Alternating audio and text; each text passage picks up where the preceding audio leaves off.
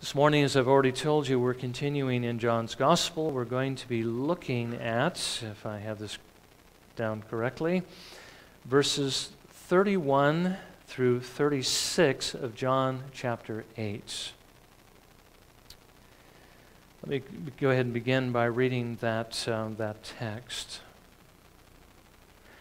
So Jesus was saying to those Jews who had believed him, "If you continue in my word, then you are truly disciples of mine, and you will know the truth, and the truth will make you free." They answered him, "We are Abraham's descendants and have never yet been enslaved to anyone. How is it that you say you will become free?" Jesus answered them, "Truly, truly, I say to you, everyone who commits sin is the slave of sin. The slave does not remain in the house forever. The Son does remain forever. So if the Son makes you free, you will be free indeed." May the Lord bless His word to our hearing this morning. Now, just by way of reminder, Jesus last time was answering the question, what if you do not believe the gospel? What if you don't trust in the Lord Jesus Christ? What if you don't turn from your sins and follow Him? Well, He said, if you don't believe, then you will continue to live in the darkness, the moral darkness of this world. You will eventually die in your sin. You will face Jesus as your judge. And you will go down into the eternal darkness where there will be nothing but weeping and gnashing of teeth. But we saw before that what He also said would be true if you did trust Him. He said you will have the light of life. You will have Jesus as your Savior. You will have His guidance as He leads you through this world. When you die, He will welcome you into heaven. On the day of His judgment, He will receive you as His child. And He will provide for you a perfect home in a perfect world of light where you will live with Him forever in His love. Quite a contrast. And it all has to do with whether or not we will simply trust the Lord Jesus Christ, turn from our sins, and follow Him. Now this morning, Jesus reminds us, as He was reminding these Jews so many years ago, that trusting Him, believing in Him, is something that is more than just simply believing that He is telling us the truth. I use the word trust because I want to try to get away from that idea that believing simply means believing the facts. We need to trust Jesus Christ as our only hope of heaven. We need to look to Him as He gives Himself, as He offers Himself to us as a Savior, and receive Him. And then, of course, we need to show that we truly have received Him through the evidence or through the fruit of repentance, which is turning from our sins, following Him, and obeying Him. Now, many of these Jews, we read this morning, believed Jesus. They believed what He had to say. But as we read on, we see that they did not savingly trust Him. Just as there are many today who say they believe Him, they believe what He's saying, they call Him Lord and Savior, they join a local church, but they really do not love Him. And they're really not actually following Him. Now, the fact that we know that this can actually happen, combined with what we know of our own hearts and what's going on in our own lives, can sometimes make us wonder whether or not we're really any different than they are. We believe, we're convinced of the facts, it has some influence in our lives, but we're not following Jesus the way we should. How can we know that we are genuine Christians and that we are not simply deceiving ourselves? Well, Jesus tells us this morning that you can know if His truth has set you free, that is, free from sin. So what I'd like to do is consider two things with regard to how you can know that you're a genuine believer. You can know, Jesus says, if you continue in His words. firstly. And secondly, if you have been set free from the only thing that would keep you from continuing in His Word, which is your sin. Now, what is the first way you can know that you're a genuine believer? Jesus says you can know if you continue in His Word, verse 31. So Jesus was saying to those Jews who had believed Him, if you continue in my word, then you are truly disciples of mine. That's basically, I guess you say, a tautology. A disciple is a person who follows Jesus Christ. Jesus is saying, if you follow me, if you continue in my word, then you are truly my disciples. Now, I want you to notice, first of all, that Jesus is speaking to those Jews who believed Him, who believed what He said. I think He's talking to those that He had mentioned, that John mentions in verse 30. As He spoke these things, many came to believe in Him. Now, we know the Jews were divided. We know there were at least two groups of Jews. There were those Jews who wanted to kill Him, and there were those Jews who were entertaining the idea that He might actually be the Messiah. These were not the Jews who wanted to kill Him. These were those who thought He was actually telling them the truth. They were inclined to believe Him. But of course, Jesus, knowing them better than they knew themselves, Jesus did not lead them to think that believing that what He was saying was true was enough by itself, because the Bible tells us it isn't enough. I mean, you can be absolutely convinced that Jesus is all He claimed to be, that He is the Messiah, that He's the Christ, that He's the Son of God, that He's the only Savior, and still be unconverted. It's possible to be a Christian by conviction, but not be a genuine Christian. To be convinced in the mind, but unchanged in heart. One thing that we've been reminded of many, many times is that the fall did not destroy our minds. We can still think, we can still reason. We can still see the revelation of God in nature. We know God exists.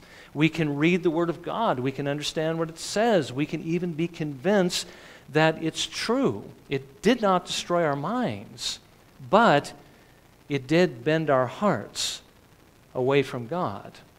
And so true conversion is more than just merely being convinced that what Jesus says is true. It's having your heart changed by that truth so that you love the law of God and you want to continue to walk in it. So how can you know whether or not you are a genuine Christian? Well, first of all, you need to know whether or not the truth has changed your heart. It's not something that's just convinced your mind, but it's actually changed your heart. And the way you can know that, Jesus says, is when you, by way of habit, obey that truth. Jesus says, again in verse 31, if you continue in my word, then you are truly disciples of mine. Now again, what is the word that Jesus is referring to here? Well, I think He's talking about the gospel. And we know the gospel is more than just simply good news. The gospel also contains everything that the Lord wants us to do. Now again, contrary to what maybe we believe or what others, many Christians believe, the gospel is not something that we are simply to believe. It's not just something to be believed. It's not merely an offer of life to all who will take it. It's actually a command to repent and to believe, to turn away from our sins and to obey God's truth, to trust Jesus Christ to get us into heaven. In other words, to repent and believe. And by the way, the word believe in itself has obedience implied in it. A saving faith is an obedient faith. There is what's called the obedience of the gospel. There is something we are to obey. John the Baptist says in John chapter 3, verse 36, he who believes in the Son has eternal life, but he who does not obey the Son will not see life, but the wrath of God abides on him. obviously, if one has a saving faith, one will have an obedient faith. And also, contrary to popular belief, repentance of faith is not something that you do just one time. It's not a one-time decision. You know, Christianity today is represented as an evangelist perhaps preaching, or the pastor preaching, people coming forward, receiving the Lord Jesus Christ, praying the sinner's prayer. They made the decision. And now they're safe. And now they go on and basically live the way they used to live. No, repentance and faith is not a one-time decision. It's not praying the sinner's prayer. It is something that you do every single day. It's something that you do every moment of the day. Because if God's Spirit has done His work in your hearts, it is now your nature to repent and to believe, to repent of every sin as you become aware of it, to confess it to the Lord, to turn away from it, and to trust Jesus Christ at every moment for your salvation. You know, the funny thing is, we often think that we've done it when we've trusted Jesus. But it's not just one time. It is lifelong. That's what the Lord is telling to us. If you continue in my word, if you continue in the gospel, if you continue to repent and to believe, then you are truly disciples of mine. Now, Jesus says the second way that you can know that you are a genuine believer, it seems to be really the cause of the first. If you have been set free from the only thing that keeps you from repenting and believing and continuing in His Word, and that is from your sin.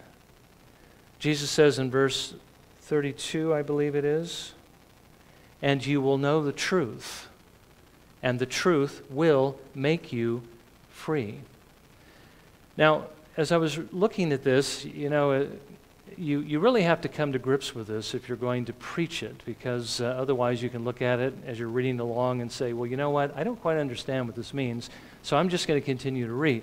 But when you're preaching through this, you have to stop and try to figure it out. And I know what Jesus is saying here sounds a little bit confusing, because we often look at these things the other way around. We usually see them reversed. You need to know the truth of the gospel first before you can be set free from sin, so that you can follow Jesus. But here, Jesus is saying you must first continue in His Word before you can know the truth that will set you free from sin. Seems like we have a paradox here. Seems like we have a contradiction. But we don't actually, because the answer to this seeming paradox is actually found in the word that Jesus uses here for know. The word know. There are many words that have this meaning in the Greek language, but the two most common are very different, different ways of knowing. One means to know how to do something. The other one means to come to know that something is true through your experience. Let me give you an example.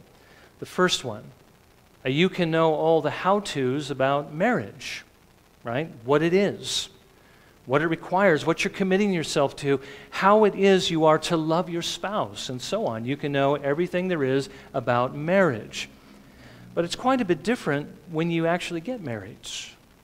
Then you really know what marriage is all about, what is required of you, and how it is you need to lay down your life to love your spouse, to fulfill your commitment and your vows to him or to her.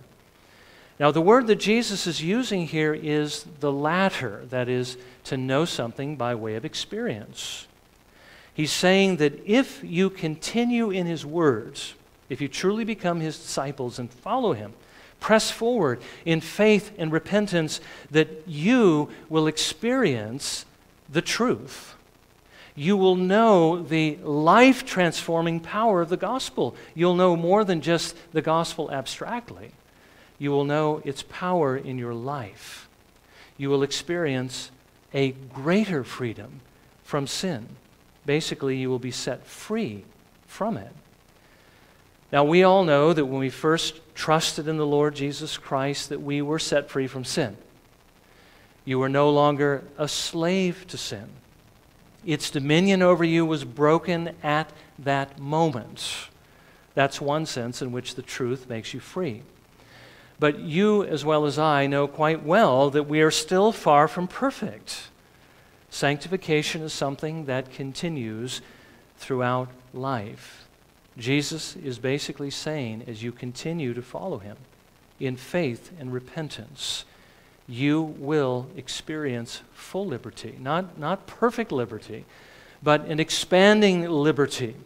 You will overcome your sins one by one. Basically, this is another sense in which his truth will set you free. So if you want to know that you are a true believer, you need to understand that you have to push beyond merely knowing what God's Word says, believing what it says to be true. You must actually continue in that Word. You must become a disciple of the Lord Jesus Christ. You must experience that truth in your own life. Basically, you must see yourself overcoming your sins and obeying the Lord. In other words, putting off, the flesh and putting on the Lord Jesus Christ. Now, Jesus is going to fine-tune this a little bit as he goes on to express to the Jews or explain to them what was apparently something confused in their minds. They did not understand what Jesus was saying, what he was talking about. They thought he was saying this truth would free them from some foreign enemy. John writes in verse 33, they answered him, "We are Abraham's descendants and have never yet been enslaved to anyone. How is it that you say you will become free?" Now I want you to notice here that they basically were making two assertions, two claims. First of all, we are Abraham's descendants. We're his children. Secondly, we have never been enslaved to anyone. Now, Jesus goes on to challenge both of these claims, but I just wanted to mention this because we're only going to look at his challenging the second claim, we've never been enslaved to anyone. He's going to challenge the fact that they're Abraham's children in the passage as it goes on from here. Now, first of all, he challenges their claim that they have never been enslaved to anyone. This is a really rather strange thing for the Jews to say. Maybe they said it at the heat of the moment, considering that they had been enslaved many, many times. They were enslaved by Egypt for over 400 years, by Assyria, by Babylon. They were actually taken into captivity, by Persia that succeeded Babylon, by Alexander the Great in his Grecian Empire, by the Ptolemies, which was the division of his empire following that, and the Seleucid kings. And that's just to name a few of the people, a few of the foreign powers that had actually enslaved them. Now, they had experienced a short time of freedom under the Maccabees, but they were currently enslaved to Rome. They were under the dominion of Rome. So how could they possibly say that? Well, this shows you how irrational man can be, how irrational we can be. I mean, just look at your own experience when you get angry at something. Don't you become irrational? Don't you say things that aren't true? Well, I think that's what's happening here. But Jesus goes on now to clarify. He wasn't talking about that kind of slavery, one that's imposed by a foreign power. He was speaking of something that was a bit more domestic, something a little bit closer to home. Jesus answers them in verse 34, "Truly, truly, I say to you, everyone who commits sin is the slave of sin." You think you aren't slaves, Jesus says, but you are slaves. You're the slaves of sin. It's obvious because that is what you're doing. Now again, let me remind you, he's speaking to those Jews who believed what he was saying. Jesus says, you are the slaves of sin. When sin has the power to command you, then you are its slave. Now again, I realize that statements like this and statements like what we read in 1 John can be a little bit unnerving. So before you panic and conclude from this that you're not a Christian because you commit sin, and we all commit sin, you need to understand what Jesus means here. Now, he doesn't mean if you commit sin at all that you're a slave to it and can't be a Christian, because every believer sins every single day, as over against those who believe in perfectionism. The Bible does not teach perfectionism. You and I sin every single day. It's really those believers who think they don't sin that are blind and slaves to sin. I mean, just think about what John writes in 1 John 1:8. If we say that we have no sin, we are deceiving ourselves, and the truth is not in us. So if we should be under the delusion, like these Jews, that we're not enslaved and we don't sin, that means you really aren't saved at all. So what does Jesus actually mean by this?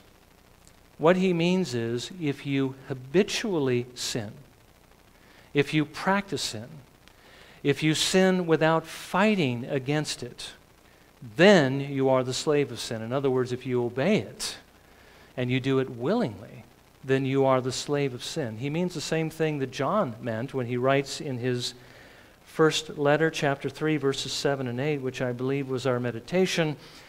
Little children, make sure no one deceives you.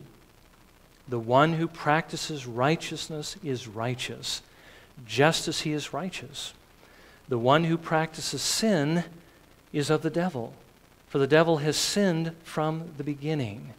The Son of God appeared for this purpose, to destroy the works of the devil. I want you to notice the word that's been included here by the translators: who practices righteousness, the one who practices sin.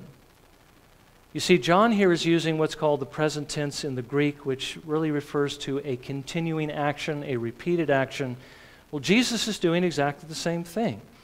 He's not talking about a one-time act, or even one that sadly might be repeated several times. He's talking about somebody who repeatedly commits sin, but doesn't fight against it.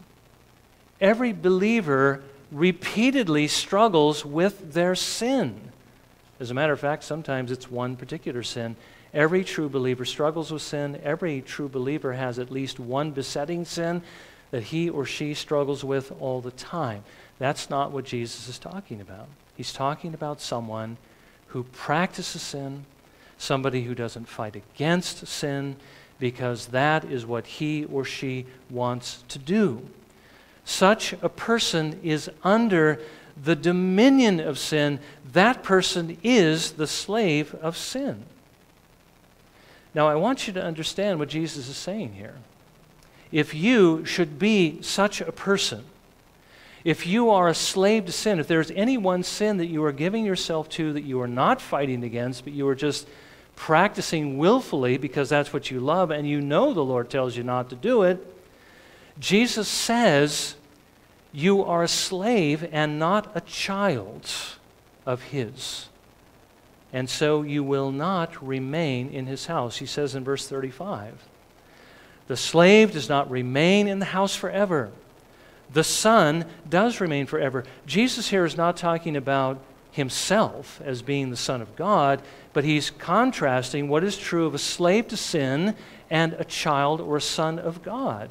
One is going to remain in the house, but the other is not.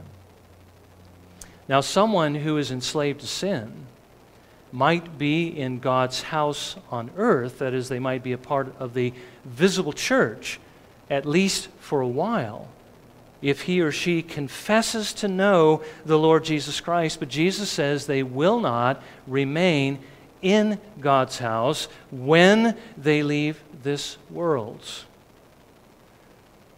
The heavenly kingdom that the Lord has provided for His children is reserved only for children, only for those who belong to Him by adoption, only for those who trust His Son, only for those who continue in His Word, only for those who have been set free by that truth into the liberty of obedience of righteousness.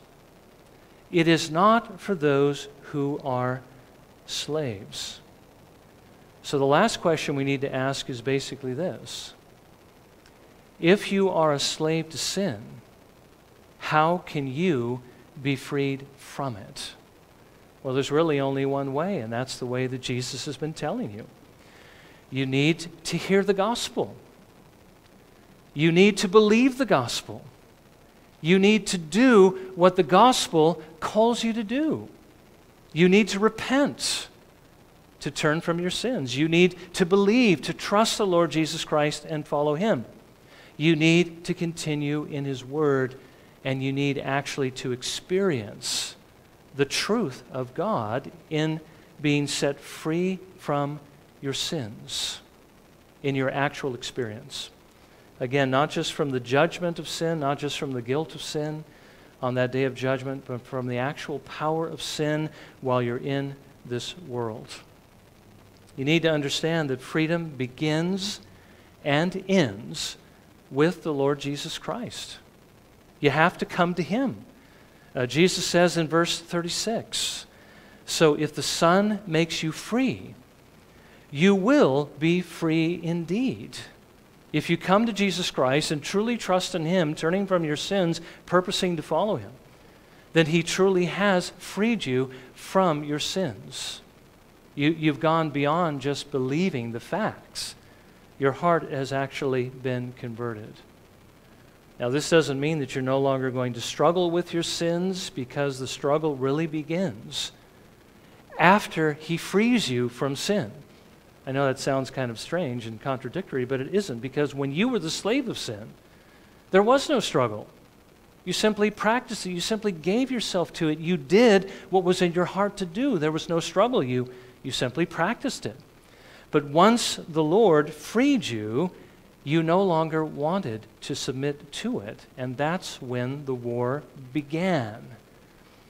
But I'll remind you, it is a war the Lord has won, and one that He will give you the power to win if you continue in His Word. You must continue in His Word. Otherwise, you will not know the truth. The truth will not set you free. You will not experience it. But if you do continue in His Word, that's exactly what you will experience. It will show you have the Spirit of God in your heart. Your nature has been changed because you want to go in this direction.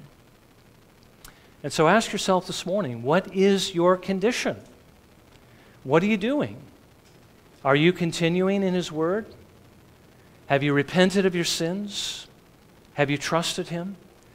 Has He set you free from sin so that you are no longer practicing sin? You're no longer the slave of sin. Has the struggle against sin begun in your life?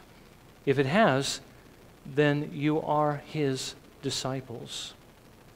Or have you not trusted Him? Are you not continuing in His Word?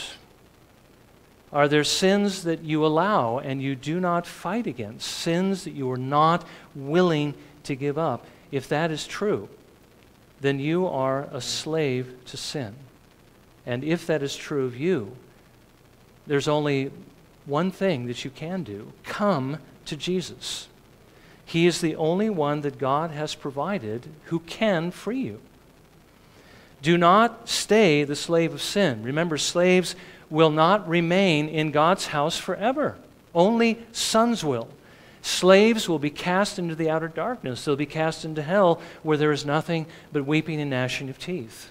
If you would move from being a slave to a son, you must believe on the Lord Jesus Christ. You must look to Him to free you and to move you into His house by adoption. If you're the slave of sin, look to Christ. Look to Him for His Spirit to set you free.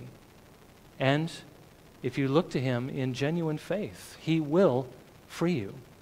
And he who the Son makes free is free indeed. Well, let's bow in a moment of prayer, and let's ask the Lord to show us what we need and to help us to do what we need to do in response to that.